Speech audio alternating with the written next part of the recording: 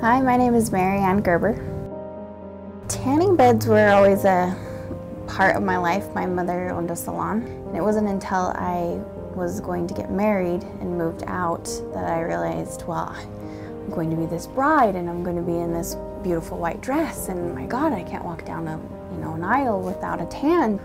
I started tanning and realized how much better I was feeling about myself having a tan. Obviously very vain about my looks, 20 years old. And then at 24, my husband had just bought me a brand new tanning pass. This is about the time I'm going 2, sometimes 3 times a week, which is the max I'd ever been. I had this mole on my cheek that was getting bigger and had more of a red hue to it. And I went to a plastic surgeon, again because I was vain and I didn't want anybody to touch me besides someone who was an absolute professional.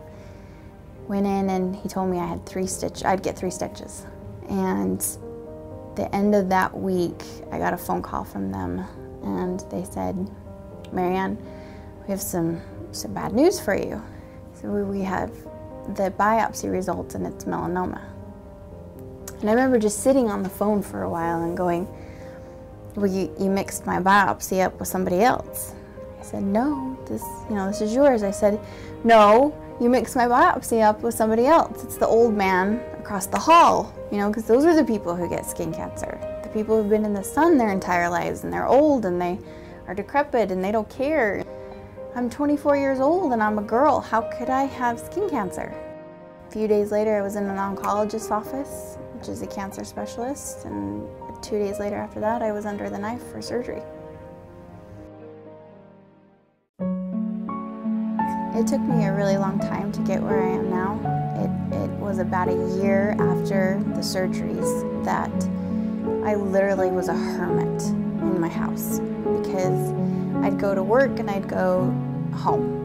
Because anytime I'd venture outside of those 2 places, people would ask me what had happened because these scars were so horrific. And for 2 months after, I couldn't hold my head up, damage to my neck and my muscle tissue, and people would say, "Did you get in a car accident?" And I'm like, no car accident.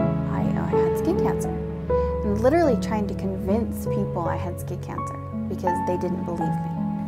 I'd joke with people, and I remember one year for Halloween, I was a biker, and I was like, yeah, I totally got in this knife fight.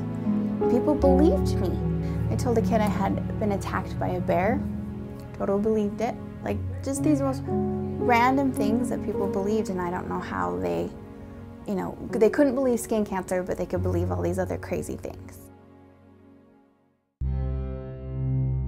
They call it the healthy tan or the healthy glow, which is the biggest oxymoron, because being tan is nothing more than your skin screaming at you that it's in pain.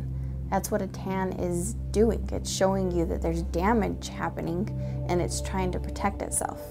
There's nothing less, nothing more. It's not healthy. It's literally a red flag from your skin screaming, stop doing what you're doing.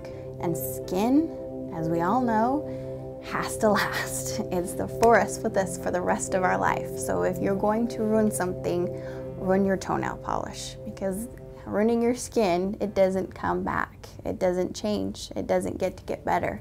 You cut things out and it's disfiguring. So for those of you who think that this is something that definitely won't happen to you, it's not me, it's somebody else, it's my neighbor, it's the girl down the street, it's the boy, it's the old man.